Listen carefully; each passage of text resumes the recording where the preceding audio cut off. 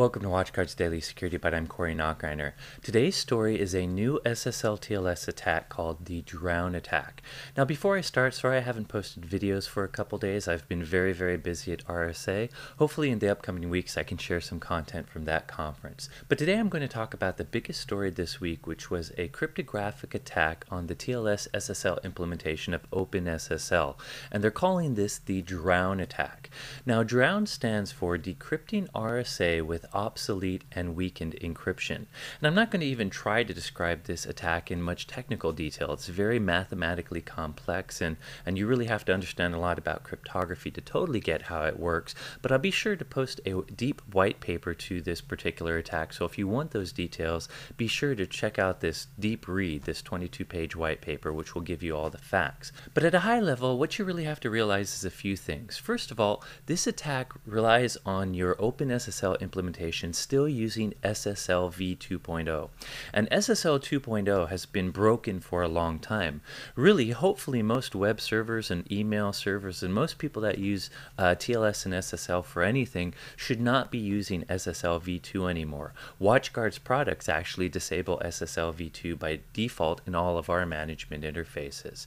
The other thing this particular attack relies on is some export-grade encryption protocols that US government used to require products have in order for them to export.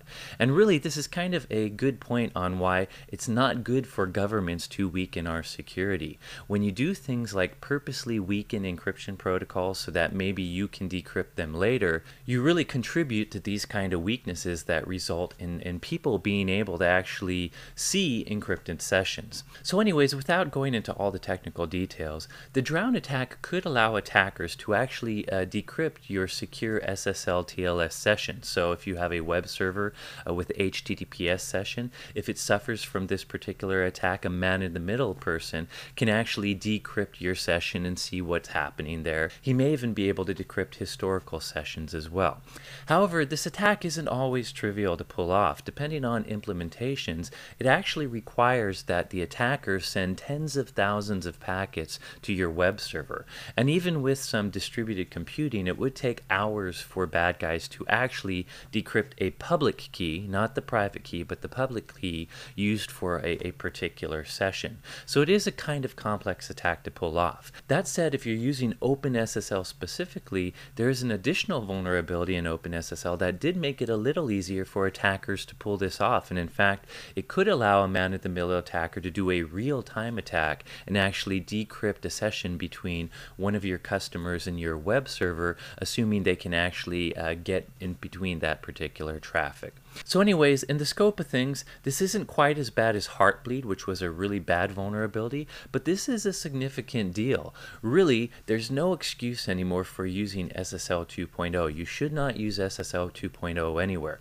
And by the way, one of the twists to this particular vulnerability is if you have any certificates or public keys that actually still use SSL v2, they can actually affect your web server too. Let's say you use the same public key on a number of servers in your network, maybe your email server and your web server.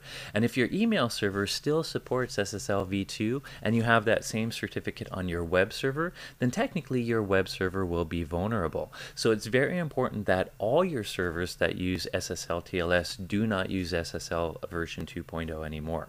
By the way, for the WatchGuard customers out there, a number of you might be wondering how affected we are.